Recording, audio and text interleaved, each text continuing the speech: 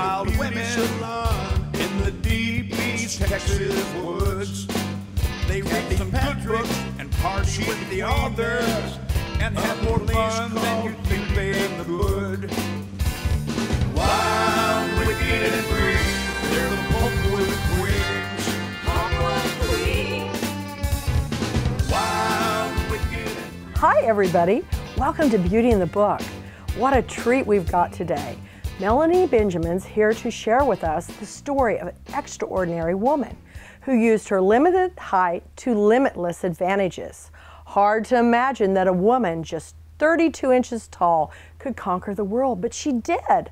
Let's find out how. Best-selling author Melanie Benjamin's got another gem for us to read, the autobiography of Mrs. Tom Thumb.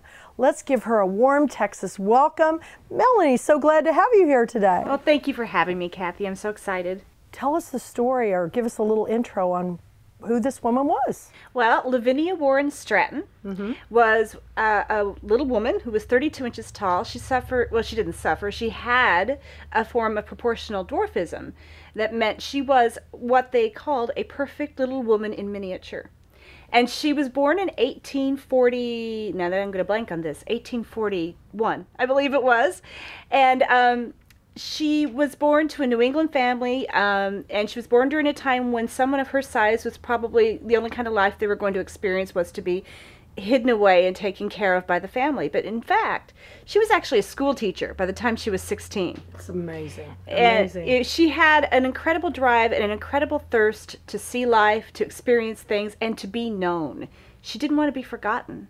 And she came along at a time in the 1850s America when a man named P.T. Barnum was kind of changing what we think of as American entertainment today. It was a time when America was kind of coming out of their individual villages and having a collective consciousness about things that we now call popular culture. And Barnum found a little man named Charles Stratton, who was 36 inches tall, and exhibited him as General Tom Thumb. And Vinnie knew about this, and she wanted her measure of fame too, and so she kind of put herself out there and exhibited herself and came to the attention of Barnum, and in 1863 she and Charles Stratton married. That was quite a story too. Yeah, and so it was kind of like the Charles and Diana of that time. Their wedding knocked the Civil War right off the front pages. They were the most famous couple in America and soon the world. It's the same time period of the Margaret Mitchell book, Gone with the Wind. Yeah. And so for anybody that was a fan of that story, this is kind of an interesting side story of where it spans the same time span. And then later on, we bring in President Lincoln and what happened with him and his wife. President Lincoln and Mrs. Lincoln hosted a wedding reception for her that was fascinating. And Tom Thumb in the White House. She met so many notable people over time, and she met General Grant. She was asked to do private audiences quite often where she would meet notable people. So they just wanted to meet her, they wanted to get her photographed, they wanted to shake her hand. Again, no one had seen anyone like her that before. Tiny. Until reading your book, you don't really understand what it's like to be that tiny. She traveled the nation during a time when travel was primitive and hard for anyone of a normal size anyway. I mean, long train trips where you had to change trains, you know, every town because it was a different railroad, and getting up and down and off trains, and you're sitting on these hard benches and there were no, you know, just a bucket for a public restroom. And she was 32 inches tall. I mean, she had to be lifted up and lifted down. She traveled with a set of stairs that her father had made her, a collapsible folding set of wooden stairs that enabled her to do the simplest things like just wash her hands or look in a mirror. What I try to capture in the book are the everyday, just the difficulties of holding a pen that's just not built to size for you. You know, that her hand would ache from holding a pen. Or in the 1860s, a lady couldn't even dine out without wearing gloves. And she couldn't just go and buy them. She had to have everything custom made for her. One thing about your book is this is based upon a real story, but it is fiction. It's a narrative fiction, faction, but tell us about your research. This is all well known and documented. There are a lot of newspaper articles. She was one of the most photographed women, but I first encountered her on the pages of E.L. Doctorow's book Ragtime. Really? She has a very small scene with Harry Houdini in that book. Another famous person. And that's another example of historical fiction where he takes real people and real events and he constructs brilliantly just this amazing fictional story behind it, and that's kind of what I try to do. So that was very, very easy to find. What was not easy to know or find were her actual feelings. And I can only imagine, but what I like to do is imagine what really went on, and that's where I get to really take over and shape this into fiction. Well, she was quite a little person, Mrs. Tom Thumb, and kind of like the little person, Matt Roloff's Little People, Big World. How about Little People, Big Hair? Let's give you a big hairstyle. What do you think? Okay, I'm not 32 inches tall, but I'm not a whole lot bigger than that, so I could use some height on my top of my head, so let's go do it. Well, I think Vinny would probably, if she was here today, she'd want some big hair too. I think so. One thing I've found about getting big hair is all women want to have some height, and they love having big hair. Are you the same way? Well, you know, actually, I have a sad childhood experience to relate.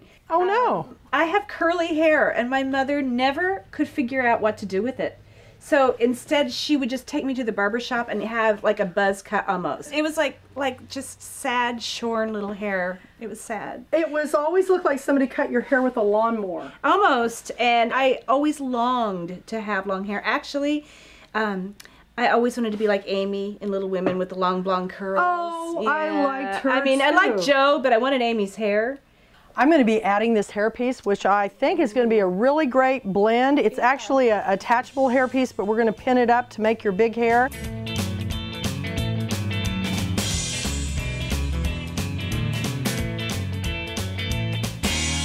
Is there a particular dish that you like to do, or that would tie into the book? I do have a little recipe I use for like Christmas time. It's really, really good for Christmas time, and we can name it Vinnie's Minis. Vinnie's Minis, I love it. After Mrs. Tom Thumb. So what you do is you take a mini pretzel and you stick a Rolo candy on top of it and a pecan on top of that, and fill up a baking sheet with them and stick them under the oven until the caramels melt. It's a perfect little mini salty, sweet, caramelly, chocolatey goodness. It's really good. I love this idea.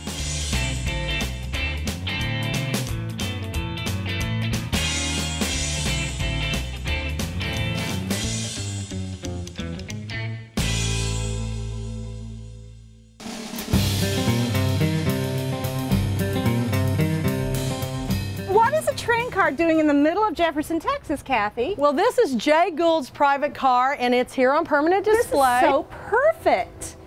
Well, I wanted it to tie into the story of Vinnie and how she always rode the train. She did. This is a little luxurious for what she started out in, but you know, when she started out in the 1850s, train travel was really very primitive, and so she was traveling on primitive benches. Some of them probably didn't even have backs to them. And so if you can imagine Vinnie, she had to totally rely on people lifting her up, and strangers mainly, lifting her up, lifting her down, dealing with her trunks and her baggage. But you know, I think there was something in her that just, she loved to travel. You want to see the inside? I would love to. Oh my. Now, Vinnie they did have a private railroad car when they toured one season with Barnum's The Greatest Show on Earth. But I don't think it was as opulent as this one was.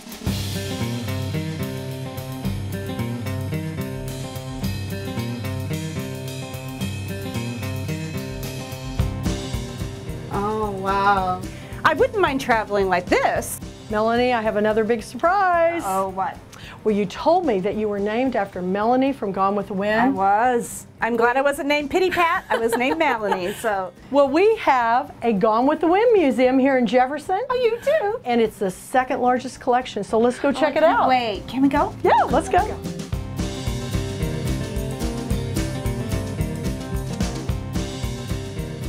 Can you believe everything that she has collected? This is fabulous. Beautiful. I mean, Gone with the Wind was really, it's such an inspiration, I think, for almost every historical novelist. We're all trying to kind of write the next Gone with the Wind. The timeline of your book ties in so well with the same timeline of Gone with the Wind. It does. I mean, Gone with the Wind is a story that, the Civil War is a story that drives Gone with the Wind, and with Vinnie it's more of a backdrop, but yet she experiences a lot of the same things that Scarlett did, only from the opposite side.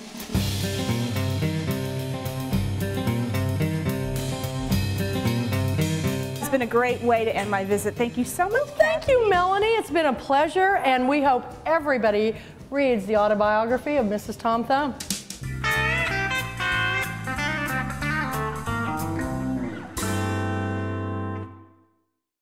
What was the very line P.T. Barnum said that some of us still use today? Here's a hint. Think lollipop. Go to our website to enter our Beauty in the Book giveaway. 10 people with the correct answer will be chosen at random to get a free copy of the autobiography of Mrs. Tom Thumb by Melanie Benjamin.